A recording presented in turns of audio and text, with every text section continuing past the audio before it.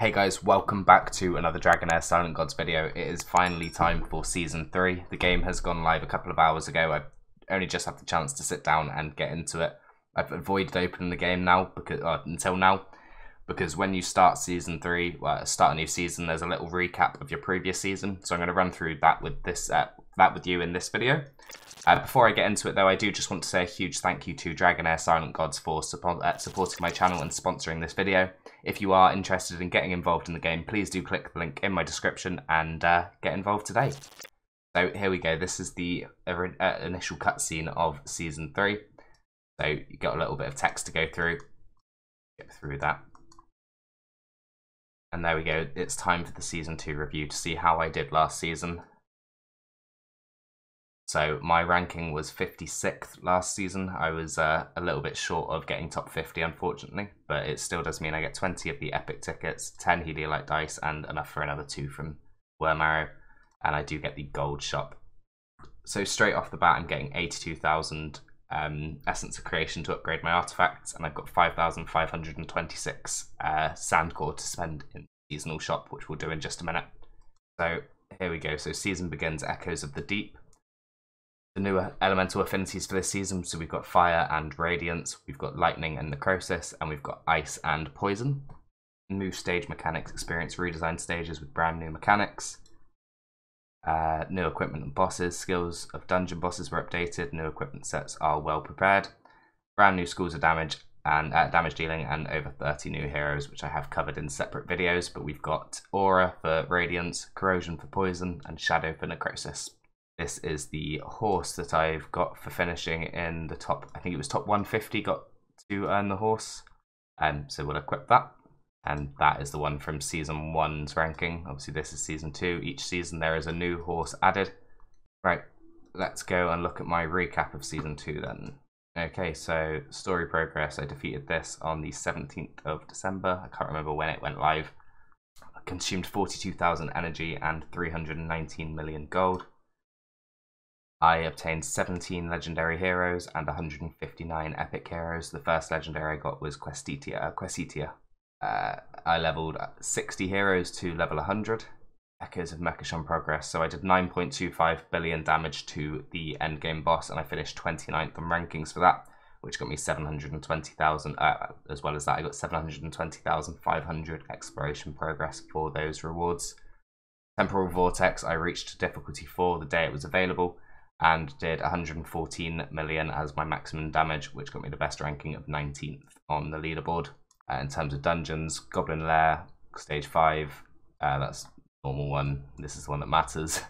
So stage 3, 42 seconds of the highest level of Goblin, 1,877 times.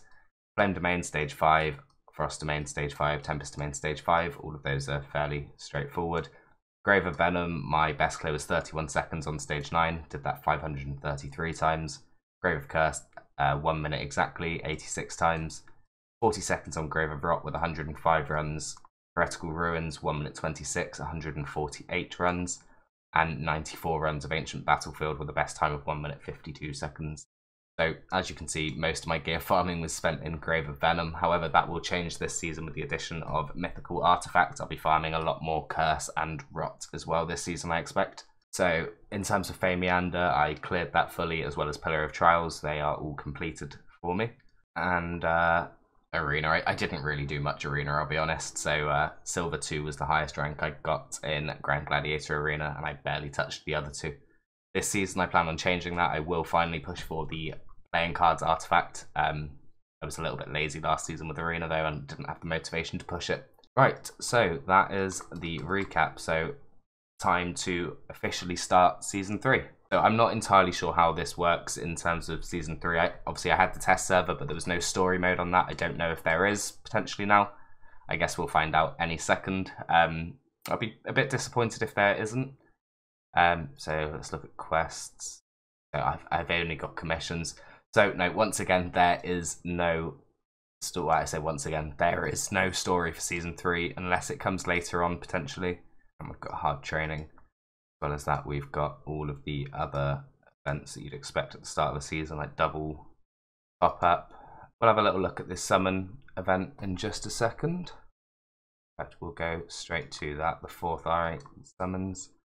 So these tickets you get with your seasonal ranking. So as you can see, I've got 20. Every 10 guarantees a legendary. Obviously, you could get lucky and get one before that, so it's recommended to pull them one by one.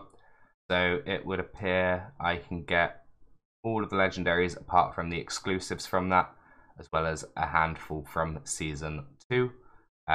2 of them I already have, but I wouldn't mind getting a Calf, Rose. A Shine Actam wouldn't be great, but Rose or Calf would be pretty cool to get. However, obviously, I'd much rather get a Season 3 hero like Finja and I can't remember his name, Theodema. They are incredibly strong, so I'd be very happy to get one of them. As always, we've got the 80 summon event, so 80 dice will guarantee you an extra legendary.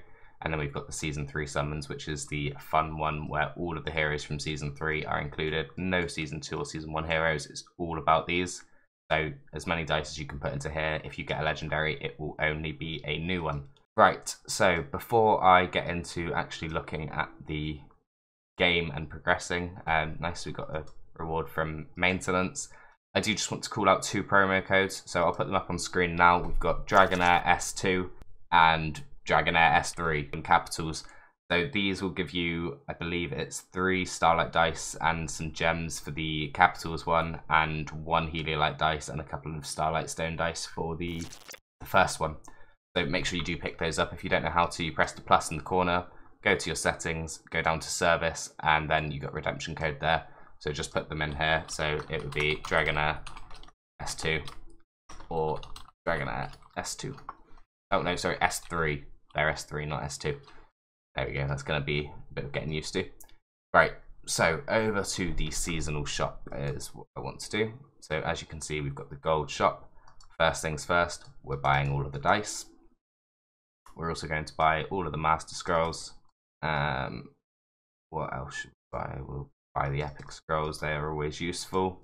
Grab some Starlight dice to try and get some Epics if we don't get it, or failing that, we get some more Echo of Clypsidra. Now, Worm Arrow, I've still got 2,000 left. I want to check something. Okay, so it's the Season 3 shop where, why can't I buy anything here? Okay, so I'm guessing it's next season we can start to pick up some of the things we've missed out on. So yeah, back to here anyway. So I've still got 2,000 left. I will grab the avatars, I guess. Might as well. I'll also grab that in case I want to change my appearance. And after that, I believe we'll just gold with the rest. There we go. So some gold to start the season with, and that is my seasonal ranking shop done. So as you can see, we've got the Aladia event coming in the 2nd month of the season, so that's the shop for that there. The good old shop for the weekly bosses. The arena shop, I will be getting these lucky playing cards this season. The Elminster shop, obviously that's still there. We've got 2 new epic artifacts. We've covered those in separate videos, but this slingshot is incredibly strong. This seems like a pretty good tank artifact, but yeah, the slingshot kind of takes precedent there. Got a load of new legendary artifacts as well. We've got 3 new exclusive artifacts. So yeah, that is about it for the kind of introduction to Season 3. I will be doing some summons later on today. I will wait and once I've kind of cleared through whatever story I can for the day just to get the most I can. So yeah, that is all for this video today, guys. Thank you very much for watching. If you are enjoying the look of Dragonheir, please do remember to click the link in the description and get involved today. And once again, just a massive thank you to Dragonheir Silent Gods for sponsoring this video and supporting my channel. I'll see you in the next one.